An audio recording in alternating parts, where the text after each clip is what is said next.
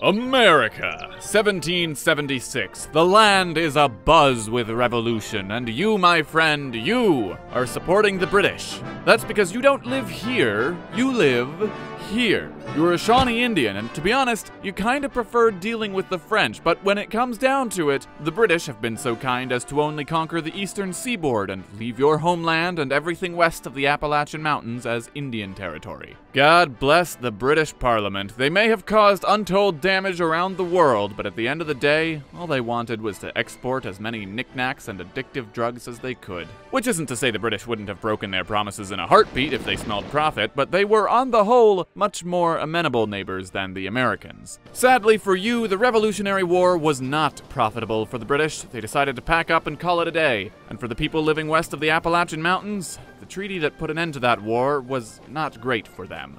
The 13 colonies are hereby recognized as free, sovereign, and independent states. And we get to go fishing in Newfoundland! Fine, yes, you can go fishing in Newfoundland. I call Florida. Very well. Spain, you shall have Florida. France, you'll get nothing and you'll like it. Are we all in accord? One question. Are you using any of this land out west? Are we using... What was all that land for? I could have sworn we had... No, you can have it. All right. Oh, I thought they were going to stay east of the mountains. You mean I'm in charge of the Mississippi. They're going to be on my border? That's not a problem for Spain, is it? You did want the Americans to defeat the British Empire, didn't you? Right. Then it is decided. On behalf of all the nations who fought in the war, and all the people living in the Northwest Territory, it hereby belongs to the Americans. Well, now you've got a problem. The Yankees are coming in droves. The US government is finding all kinds of ways to run off with more land. Your nation is just too small to stand up to this imperial power. Wait a second. An imperial power who wants to rule your land without representation. Your tribe, your nation, your state, if you will, is too small to stand up to them alone. But there are lots of tribes. What if they were united?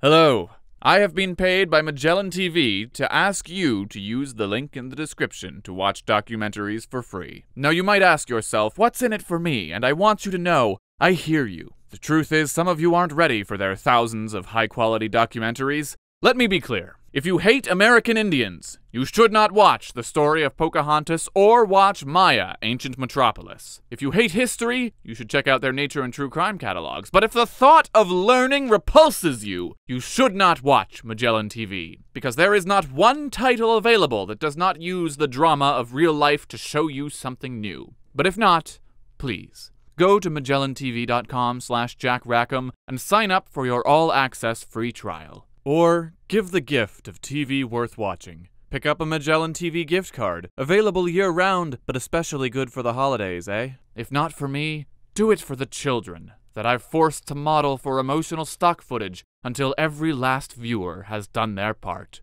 Won't someone think of the children? Thank you.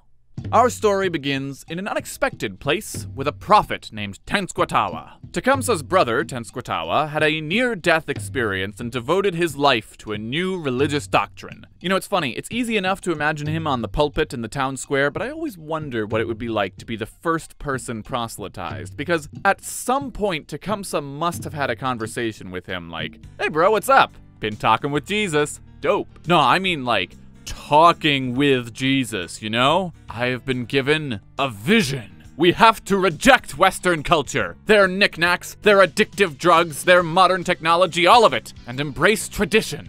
Such is the will of God. Neat.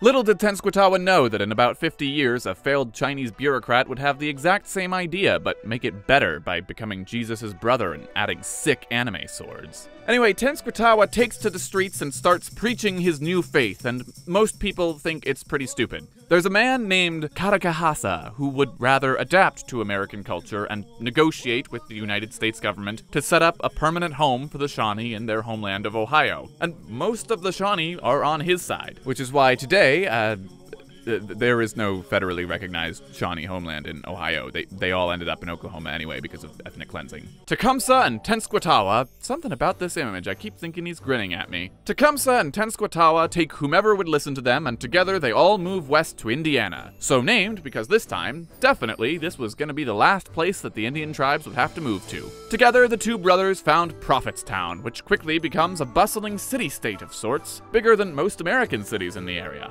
Now, Indiana today does not have any Indian reservations. Even before Prophetstown was founded, the US started buying up land from different Indian leaders, often after placing them in debt, and things became particularly heated after the US bought some 30 million acres of land in the Treaty of Fort Wayne. Here's the thing to know about that treaty. There were a bunch of different tribes living on that land, and the US had sort of decided ahead of time that they were going to get this land, so they pretty much only invited the Indian leaders they knew would say yes to come and negotiate the treaty, and then claimed that they spoke for all the leaders that they didn't ask. That's a bit of an oversimplification, but basically the Indiana governor, future President William Harrison, sat down and sort of got the Potawatomi to twist the Miami's arm, and then the Miami twisted the Wee's arm, and then the Wee kind of twisted the Kickapoo's arm like a really uncomfortable game of Ring Around the Rosie. That Tecumseh gets involved in all of this is a bit of an oddity, given that Prophetstown wasn't even in the land that got sold. But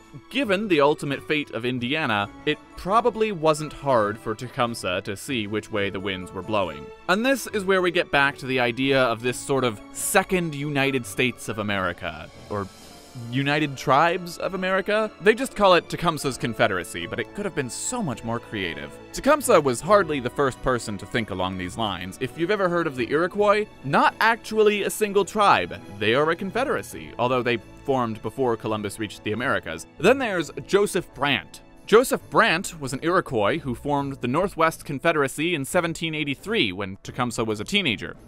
Just look at her. Isn't she a beauty? When Britain pretty much sold out a whole bunch of different tribes by offering the Americans everything up to the Mississippi, Brant traveled throughout the West promoting a pan-Indian identity, saying that to negotiate on even terms with the US, every Indian tribe in the Northwest needed to join together, and he created a confederacy big enough to step up to Congress and say, "Don't do it! Red line, don't come any closer!" So the US signs a treaty saying that they won't come any closer, then immediately forgets about that treaty, tries to pretend the Confederacy doesn't exist, and then invades. So that was the framework Tecumseh was working with when the US started buying land in Indiana. Tecumseh argued to Governor Harrison that no tribe was at liberty to sell their land without the unanimous consent of all the other tribes, and that an attack against one was an attack against all. And boy howdy did he make himself known. Do-de-do-do-do-do-do-do-do, governing, governing, singing my governing song. As long as I'm the governor, nothing can go. That's a lot of Indians. What ho! Come to tussle, eh?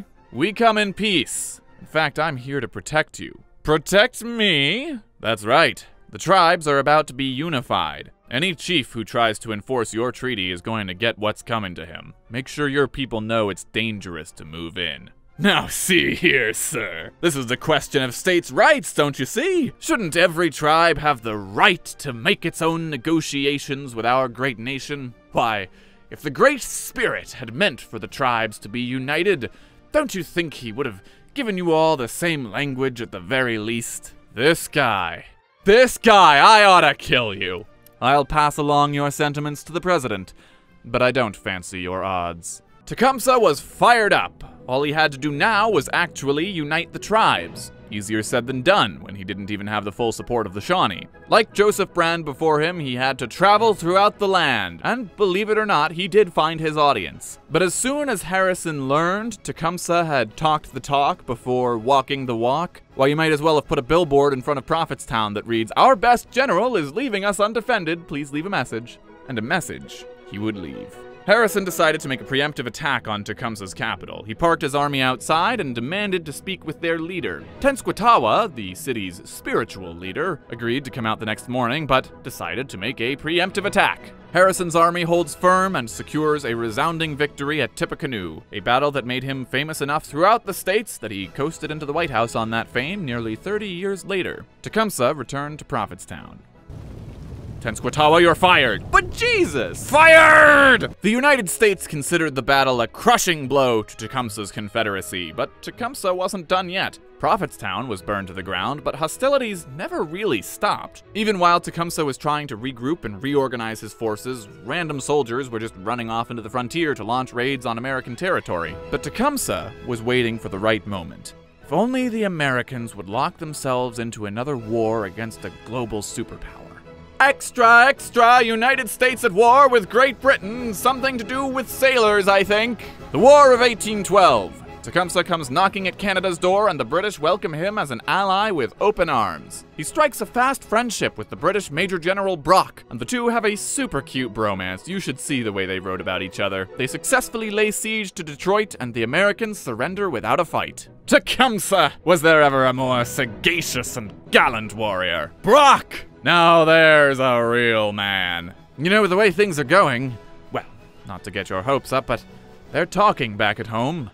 Talking about an officially recognized state for your people.